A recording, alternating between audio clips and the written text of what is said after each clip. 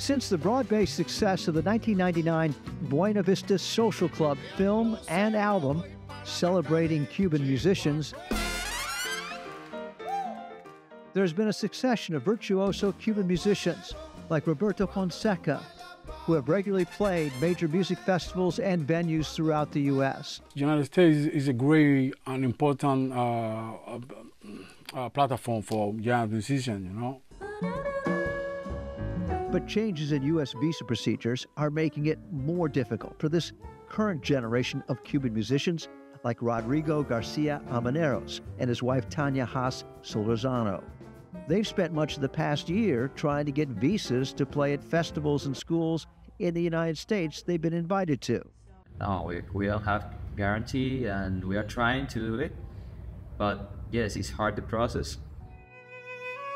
Like most Cuban jazz musicians, Rodrigo and Tania are classically trained graduates of Cuba's national music schools. They attended from elementary school through college. They've spent the majority of their lives preparing for professional music careers and joining the ranks of Cuba's world-class musicians. 8 years or 10, we started in the school like a career. At that age, you are not thinking a career, but we have that opportunity. Yeah, opportunity, but also it's like a responsibility. During the last week of the Trump administration in 2020, the U.S. shut down its embassy in Havana, accusing Cuba of state-supported terrorism. Since then, most Cuban musicians now have to travel to a third country with a U.S. embassy just to apply for a visa. It's devastating, emotionally and otherwise. The toll is at so many levels. Immigration attorney Bill Martinez helped get the original Buena Vista Social Club musicians into the U.S. for their celebrated Carnegie Hall debut in 1998.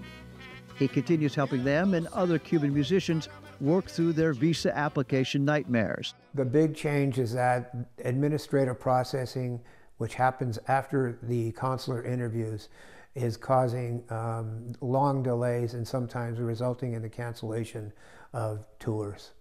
And is it predictable? Do you know when you apply for a visa how long it's going to take? You can never know. It's absolutely unpredictable.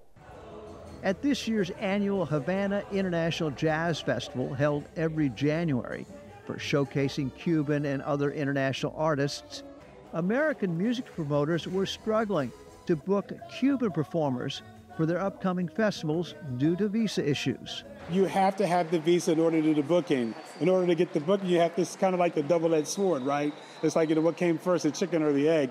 Kevin Ball and Lonnie Smith represent jazz festivals in North Carolina and Texas. Rodrigo's uncle and teacher, pianist Aldo Lopez Galvan, started playing major summer music festivals like this one in Napa Valley in 2017, after the Obama administration started normalizing relations and travel protocols with Cuba. But most of them were reversed by his successor, and the Biden administration has done little to lift the new restrictions during an election year. If you call me tomorrow and you tell me, can you be in San Francisco next week to work? Of course not. We have to do it with a lot of time. While they waited indefinitely for their visas, American audiences could only see them perform in Old Havana's tourist restaurants, which have also been impacted by the added U.S. restrictions on Americans and foreigners traveling to Cuba. Their band is paid in cash and in meals, which have become even more valuable this year due to the government's latest round of food price hikes and rationing. We know a lot of cases of musicians going out of the country, not because they don't want to be here, because it's really hard to get a job.